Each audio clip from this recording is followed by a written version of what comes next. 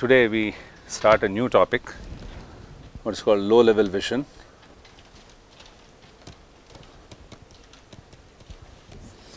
And under this, the things of interest are some basic things like filtering, which I think you're all roughly familiar with, what you've done in your 1D and all. But I still thought there are certain things that that are not exactly what you would have found in 1D. So I thought I'll talk about them, just differences. Rest and all, I think you can figure it out yourself. Then we want to actually head towards extracting features from an image, right? So these features are something that kind of stand out. For example, a corner, right? It's actually a very striking feature, which is easy to track across frames and so on, right? So you want to kind of look at, so features are interesting points. Of course, they can also be edges, they can also be more than a point, but normally this would be some kind of a very, very local thing, okay, which we'll see, where we can apply it and how it is kind of useful, right? But prior to that, let's first start with filtering, okay.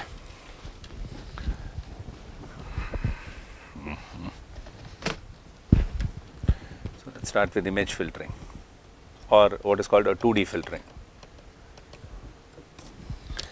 We have already seen in terms of so filtering as an operation, even in CNNs, right? We saw that already, right? We saw that we could have filters, that would work on your feature maps in order to produce, output feature maps and so on. And those filters were not handcrafted, right? In the sense that given a task, you had a network, whose job was to figure out, what might be the right kind of filter and so on. And we never bothered about what those filters actually, in the sense that we never went into their weights to see what they're doing. We just understood that, the initial filters would probably pick up edges and so on, the orientation, and then at a mid level something will happen, which is a combination, and then that whatever the mid level and then the final layers, something else will happen, which is a little more complex in order to solve a task. So, but now we want to come back, take 2 steps backward and sort of look at how this filtering was actually, and also if you have to do it in a kind of a traditional way, right, then it's very neat, and one wants to understand, right, how that is, and like I said, right, it's always good to know both. On the one hand, what one can do with a deep network, and another thing that we should always realize is that it's not like deep networks can solve our problems, right? Let's understand that despite, okay, by the way, right, just one more thing, what we have left out, okay, out of deep networks, that I think you are likely to encounter is what is called an autoencoder, okay, which I think which you can easily follow now based upon the background that you have. And there's another thing, what is called a GAN, a generative adversarial network, okay. So these are 2 things that we have left out because we couldn't cover them. But you are in a position now to be able to read any paper, in deep network and be able to understand it, okay. It might just require a little bit more work if it is something that has not been taught in the class, but everything you can follow now, okay. So I think you don't have to, there should be no mental block, right, in being able to read a paper on deep network, because right now any paper that you touch will typically have something that is using a deep network, right. So I think you should have that kind of a comfort level now. So now let's kind of get some comfort level at a more kind of for what do you call in the kind of say traditional approach. And here, right, we are going to look at basic filtering operations and in 2D. And then we will see, right, how these filtering operations are actually taken forward in order to the other things that I mentioned, like you might want to extract features, descriptors and all that. So how all of that happens, and then the kind of pipeline is such that using those features, what else can you do? That's when geometry kicks in. So we have like low level vision, right? What we can do there, and then how it can kind of it can feed into a geometry, okay, which is the one that we will cover next. So geometry, I think we have single and then stereo as well as multi-view, right? But then before going there, let's just do these simple things. Now just to motivate this, right, I'll just show you a few slides just to motivate. But then the idea is something like this, right? So your filtering, right, you could do it for various reasons, and all of these are very simple operations, by the way. Okay, not the complicated ones that we have already seen, and that's why this should go in faster. So you see that, right, there is an image in the left, I mean, so here, okay, what you have is an image, and then if you want to, okay, I think this PDF I can't edit. So what you can do is, you can actually, you can sharpen it if you wish, and all these are based upon some kind of a 2D filter, right, that you want to use. And what kind of 2D filter will go where, that is something that we have to handcraft now, because we are not asking a deep network to do it anymore, right. Now we have to figure out what will be the right kind of filter. Or for example, right, you might be interested in actually edges, right, something like a Lena. I mean, this is a very famous image, right, a very famous lady. So if you apply some kind of an edge finder on that image, right, then you get all the portions where there is a gradient, where there is a high gradient, right, and things that are relatively homogeneous like her shoulder and all, right, you won't see much coming out of there. So wherever there is image activity, right, I mean, this kind of a filter should sort of flag it.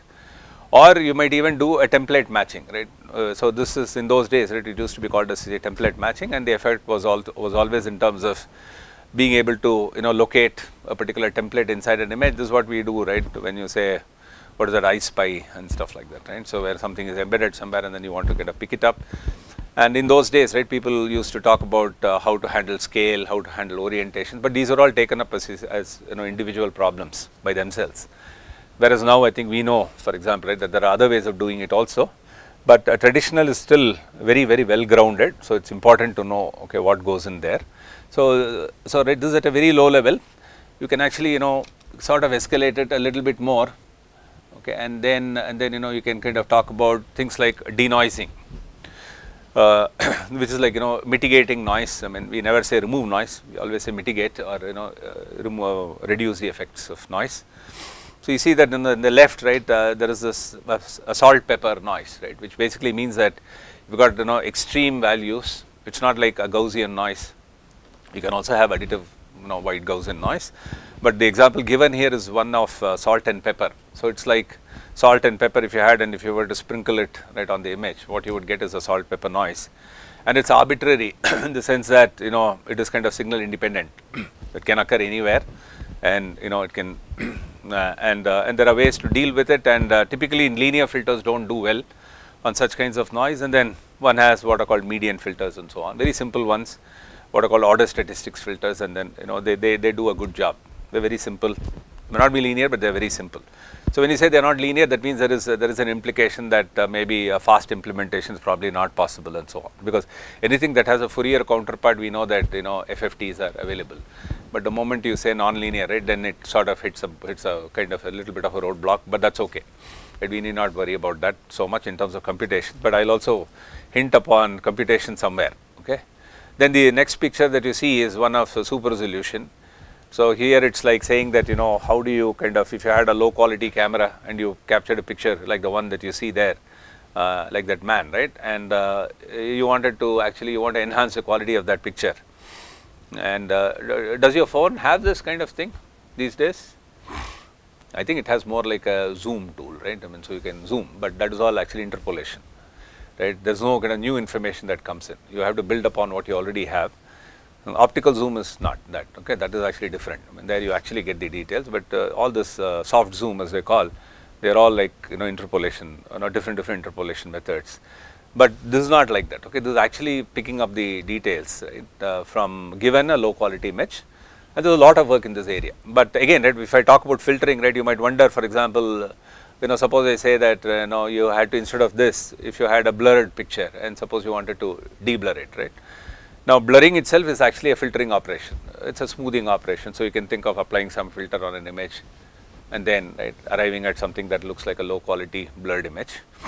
And then when you talk about removing the blur, okay, you can even there you can actually talk about what is called inverse filtering. So that's also a convolution operation, but it could be unstable sometimes it's not even, you may not even be able to do it, depends upon what happens in to the Fourier domain, right. I mean, in the Fourier domain, what happens to this function that is acting on that image. So right, if it has zeros in the Fourier domain, then you can't actually invert it, right. So you run into some trouble, but then people have ways, something called what is called pseudo inverse filtering and so on, which is an approximation, and people get away. But again, right, these have had problems. That's why deep networks came in, and then but these are all, right. One of the things that you should notice is that there is no assumptions being made anywhere, right. You are given just one example, and then you are trying to do what you can with that. There's nothing like tons of data coming in and falling at your feet, right? Nothing like that. I mean, you have what you have, just that one image, and you have to worry about what you can do with it. Then something else which is kind of in painting, right? So here also you can think about those places where there are scribbles. This is just some artificial kind of thing, right? And then right, you might want to say, how do I fill in those regions? Now nowadays, right, people do what is called outpainting, which is like, I give you an image and then you have to tell what could be lying outside the image. Right? For a lot of years, people are doing what is inside. And now they say what probably how does it extend outside, right? What could be the logical extension of what lies outside. So again, right, here also you can think of a filter that kind of locally acts, right, around in a kind of neighborhood and sort of tries to make sense about what might have been there, right? One other thing that we should also remember is that, it's not always true that, that you have to synthesize these kind of filters, okay? They can also occur naturally, okay? It's not like every time we have to sit down and construct a filter to do this. For example, your camera itself, right? When you have a blurring, it's an optical blur when it is out of focus, right? You're not creating you're not applying something on the image, it comes out automatically, right? So that's like a natural blur. It's a kernel again, it's some sort of a kernel that's acting, but that kernel is coming because of the optics, and it's not like you are applying something on an image. And similarly, right, when you find motion blur, something is moving, right, you get a smearing effect. Those are all things that just happen naturally. So again, right, one has to be clear that it's not always true that kernel or these filters and all, it doesn't mean they have to be made by us, okay? It can also be that they occur naturally in the images that you see, okay? All right, and okay, so with that, right, so let me just say, right, I mean, so you might just want to whatever, right, blur sometimes. And can you think of an application of blurring? I mean, why would somebody want to blur something? Blur, sharpen. Sharpen I can understand. Why would you want to blur? Reduce data size. Reduce data size. Anything else? Exactly, sensitive information. So you want to mask somebody's face. Don't they do it all the time in the paper and all, right? They do something and then they ask, can you find out who this chap is, right? And they blur it so badly, right? And then super resolution in painting, right? All these are but of course, the higher you go, then these small filters and all don't work. But till this point, to some extent, deblurring, right? You can think about some kind of filtering operation that can take you there. Super resolution is more complicated, but anyway, okay. I mean, you can still talk about that's again, a downsampling, follow. I mean, that's like okay, an averaging followed by kind of say downsampling. So the way right, we look at this filtering operation is simply a 2D, this one a convolution. A convolution we have already seen, right? So we can save ourselves the time of repeating what we said. But what we said was this, right? So GMN, okay, this is your 2D image. I'll just write a discrete case. So you may have something like an image which is like m prime comma n prime, and then you can have h of m minus m prime, n minus n prime, or you can equivalently, okay, this is summed over of course m prime n prime, or you can equivalently have h of m prime. This is all, and most of these things, right, will be exactly the same as what you see in 1D, right? So again m prime n prime. Normally, right, this is more easy to follow because h is typically of a very, so this is your image, and what you want to do to it depends upon what you choose as your h, right? So for example, it could be an averager, okay, in which case you will end up smoothing the image. I mean, it could be a difference operator, or it could lead to a differencing kind of an effect, in which case you may get edges and so on, okay, from f. And typically these have a very, very small support, okay. Your image could be as big as you care, I mean, 1024 by 1024 or something, but h and all, h will typically be like 3 cross 3, 5 cross 5, 7 cross 7, does not typically exceed that, okay. So therefore the boundary effects and all we don't really worry so much about. That is there in those slides. I mean, somewhere we have mentioned as to what you should do if you are at the boundary, what kind of approximations you can make and so on. But yeah, we won't worry too much about what happens when that kernel goes to the boundary, because the rest of the action is happening in so many places, which is still large enough that we don't want to, right, I mean, harp on what's happening at the boundary, right.